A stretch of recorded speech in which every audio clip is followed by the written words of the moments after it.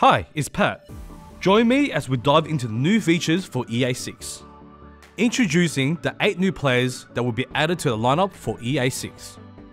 Making a powerful climb through the WTA rankings in the last 2 years, representing Croatia, Donna Vekic. Representing Australia and recent Miami Open men's doubles winner, Matthew Epton. Making a return to the tour this season, known for her baseline aggression and powerful ground strokes. Representing Spain, Paula Badosa. Entering his 10th year on tour and making his first Masters 1000 final appearance in Rome this year, representing Chile, Nicholas Jerry. Having improved her career ranking year on year since her professional debut in 2018, reaching a career high of number 7 this season, representing China, Qing Wenzhen. Securing his 2nd and 3rd career titles in Dallas and Queen this year, current world number 12, representing the United States, Tommy Paul.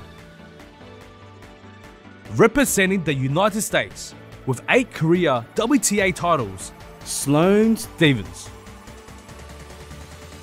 One of the biggest hitters on tour, with a powerful forehand and dominant backhand, making 4 final appearances on the 2024 Masters calendar and claiming their first grass court title, a Miami and Halle Open champion, the new world number 1, Italy's Jannik Sinner.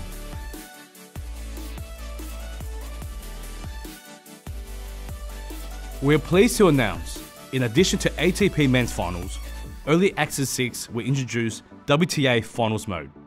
Here, you can go head-to-head with some of the best players on tour and take home the trophy.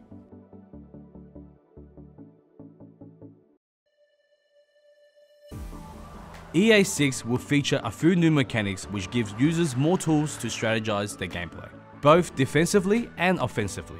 First on the list, we have added modifiers to ground strokes. Hold RB and press the face button to execute a modified shot. Loop ball.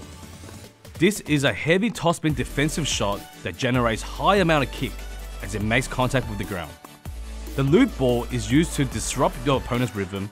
For example, if you catch the ball at its peak, it will result in a quick reflex shot. In addition, it can be used to push an opponent back. To counter a loop ball shot, an opponent might return the ball at strike zone as the ball rises. They could return the shot with a dip drive stroke. A dip drive stroke is a modified shot for a flat ground stroke.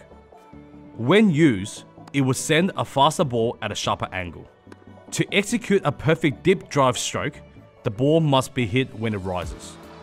A heavy slice shot is a modified slice that has the ability to curve the ball. The curve of the ball can be used to disrupt your opponent's game sense and position.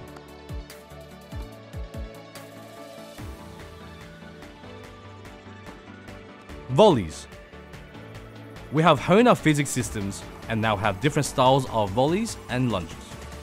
Pressing B will perform a topspin volley and pressing A will perform a flat volley, which can be used to help drive the volleys deeper and faster into the court. Pressing Y will perform a lob volley. Perform slice drop volleys by pressing X. This will place shots close to the net.